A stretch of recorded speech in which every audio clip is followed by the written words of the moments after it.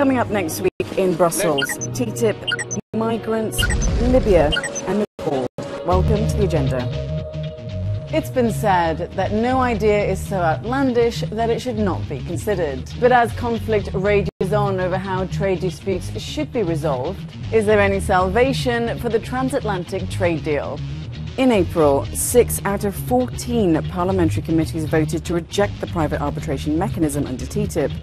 The hard sell continues for EU Trade Commissioner Cecilia Malmström, who will present the Commission's latest ideas for ending the stalemate on Wednesday. In the aftermath of the LuxLeaks scandal, Belgium, Ireland, the Netherlands and of course Luxembourg have all been under the microscope for having dodgy tax systems. So what could be in the cards for fighting the highest tier of tax dodgers? Members of Parliament's Special Committee on Tax Rulings will debate with Competition Commissioner Margaret Vestager, who is currently tasked with investigating the big tax dodge. Find out more on Tuesday. As Europe triples efforts to help migrants following one of the deadliest disasters at sea, could it also be poised to tackle one of the root causes behind migration?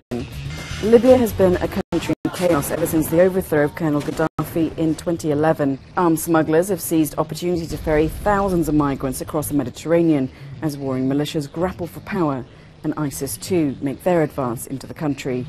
With extremism on its doorstep, is it time for Europe to act? On Tuesday, look out for a security strategy hearing on Libya. And on Wednesday, the Civil Liberties Committee will also vote to clarify rules related to the asylum of unaccompanied minors. A week on from a devastating earthquake in Nepal, the slow pace of aid has left survivors frustrated. 5,000 lives were lost when the 7.8 magnitude earthquake struck last Saturday. That figure could well double as hopes fade for survivors.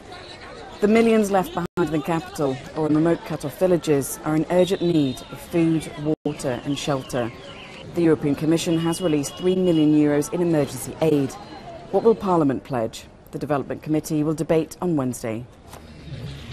And don't forget, the Parliament will open its doors to the public on Saturday, 9th of May. If you want to know how the institution works, get yourself down there.